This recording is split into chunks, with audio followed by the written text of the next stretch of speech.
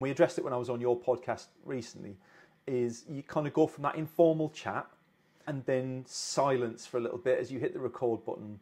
And then there's a burst of energy as you come on to the episode. There's so many positives, but there's so many things to factor in as well, which you don't realize until you actually get into that content creation mode, right? Social media as a tool that can help anyone, anywhere, achieve their life dreams faster.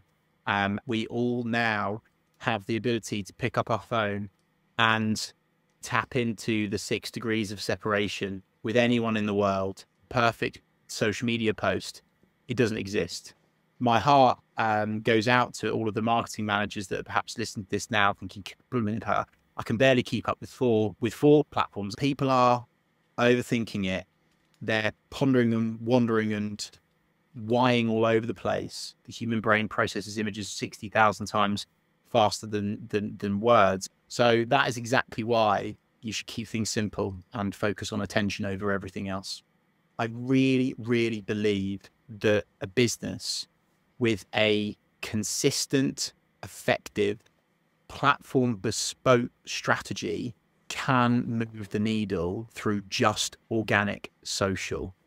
I believe there's so many people out there, Paul, that actually with an effective organic social strategy, they can achieve all of their goals and objectives. That I think so many small businesses think that having a marketing agency help them is completely unattainable, and it's not. They can make so much progress through just one area. How many times do you see, for example, people use landscape videos on every single platform?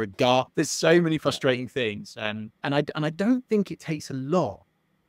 The truth is, I don't think it takes a lot for someone to just learn a little bit about social media to understand how to make a lot of progress faster, even regardless of whether they engage with a marketing agency.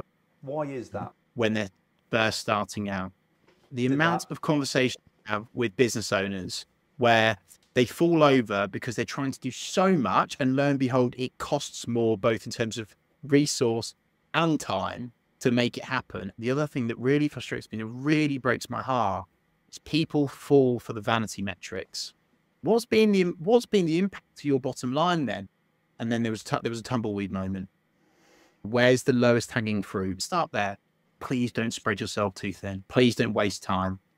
And please don't fall into any traps, which so many business owners have fallen into before.